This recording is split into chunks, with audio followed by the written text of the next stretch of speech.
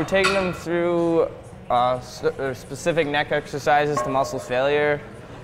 Each one's working different muscles. So I'm looking to make sure that he's moving his head in full range of motion so that he's touching his ear to this shoulder and then also over here. It's a really great way for kids to experience evidence-based strength training. This is a study that was done in conjunction with Dr. Ralph Cornwell's original research entitled Project Neck 1.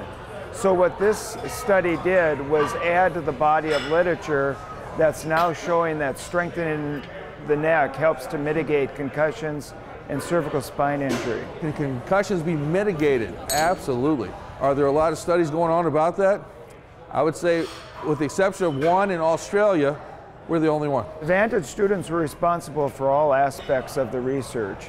They drew up informed consent forms, they recruited subjects, and they actually conducted research. Of course, they're all NIH certified, which means they're certified to work with human subjects, which I would say they're probably the only high school group in the country that has that certification. I think it's interesting because each one of these machines specifies and it's specific and it targets muscles that really, and it strengthens them. Trains the neck in all four directions, but the neck, okay?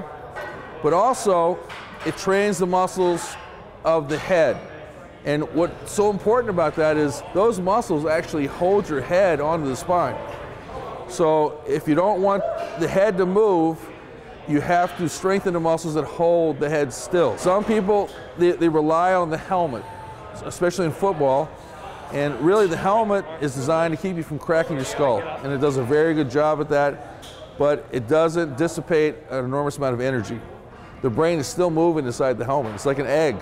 You know, the yolk is still moving. Because the bigger circumference you have, like the less dissipation there will be. These kids are working out with the scientifically correct movements and exercises which are going to be the most physiologically beneficial for them. Times when you fall skiing, if like before, I think last year, it was a lot harder to keep my neck from kind of going all over, and this year it was a lot easier to keep it straight from rolling around and bending when you hit the ground. I can notice it in my shoulders, my lats too. I can feel size differences, strength differences, especially just when I'm doing the exercise I feel stronger. I'm in rugby and we do a lot of like tackling and stuff, and so now like since I strengthen my neck, my head is kind of just staying there. It's just planted in its spot. We elicited results in necks that were actually trained over several years and got really great results.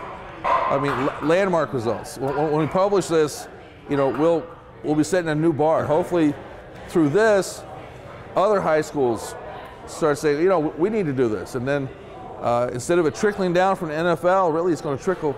It's a trickle-up effect. We're already making plans for Project Neck 3. And we'll be taking a look at, there's 11 exercises in the protocol right now.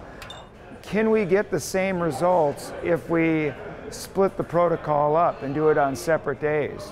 So, and can we get the same results if we scale back the 11 exercises to say 7? To work with real people, which, especially in high school, is something, you know, a lot of people don't get an opportunity to do. Helps that you're you're working with people, so you have to have kind of bedside manner, I guess. It's very different because we're actually doing hands-on experience and we're training people. And it's innovative, it's never been done before. Push.